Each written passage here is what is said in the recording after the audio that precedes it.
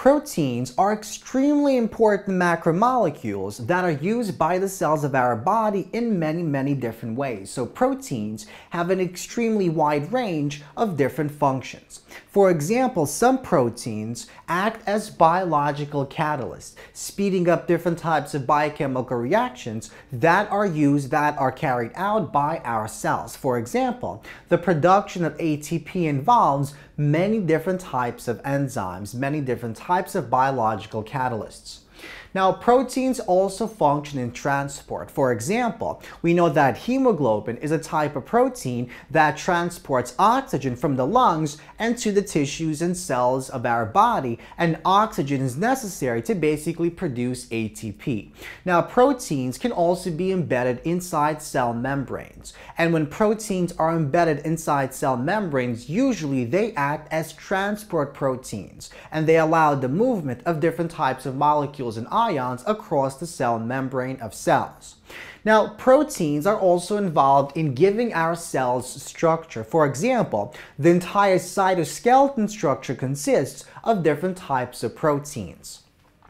Proteins also are involved in giving certain cells mobility. For example, sperm cells have a structure known as a flagellum, and that flagellum is necessary to allow the sperm cell to actually move and navigate through the vaginal cavity and through the oviduct, the fallopian tube, in the female reproductive system. And this flagellum is composed predominantly of different types of proteins.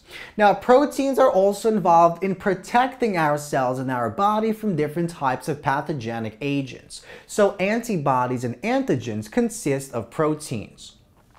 Proteins are also involved in communication. For instance, we have these molecules known as hormones, peptide hormones, that are involved in intracellular and cell-to-cell communication. And we'll discuss that much more in future lectures. So, as we can see, proteins have many different types of functions. So let's discuss a bit more about proteins. So what are proteins on the molecular level? So proteins basically consist of these subunits, these building blocks we call amino acids. And there are 20 types of amino acids that exist inside our body.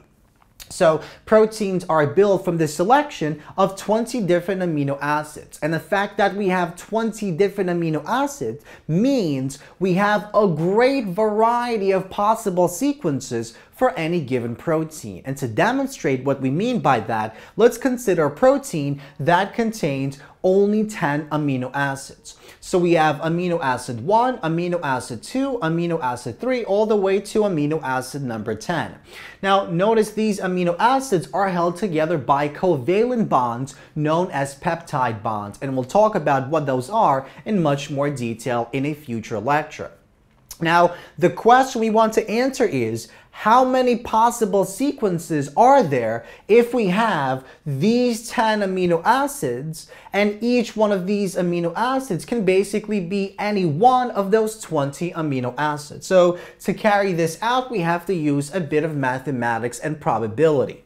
So let's begin with amino acid number 1. So we have 20 different possibilities for amino acid number 1, and so we have 20 possibilities. The same thing is true for amino acid number 2, for amino acid number 3, for amino acid number 4, number 5, number 6, number 7, number 8, number 9, and number 10.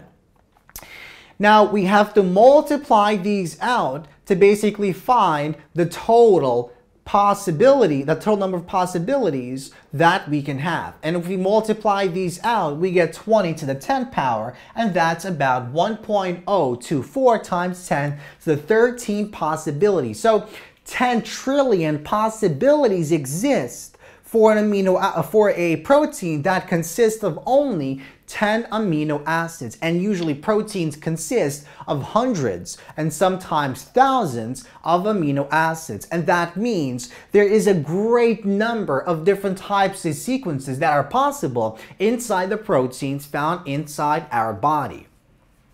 Now, what's so special about this sequence of amino acids? Well, as we'll see in a future lecture, it turns out that the sequence of amino acids in a protein actually determines its three-dimensional structure. So under the proper cellular conditions, this linear sequence of amino acids can actually fold into its three-dimensional structure spontaneously.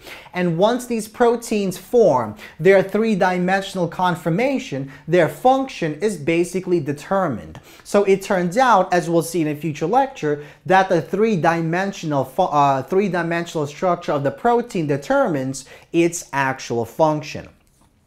Now, the next question is, what exactly is the difference between one amino acid and another amino acid? Well, basically, amino acids differ from one another based on the side chain group, the functional group that exists on that amino acid. For example, we have one type of amino acid known as glycine, and this contains an H group, while another amino acid contains this side chain group that is known as cysteine. And these two amino acids have different functionalities.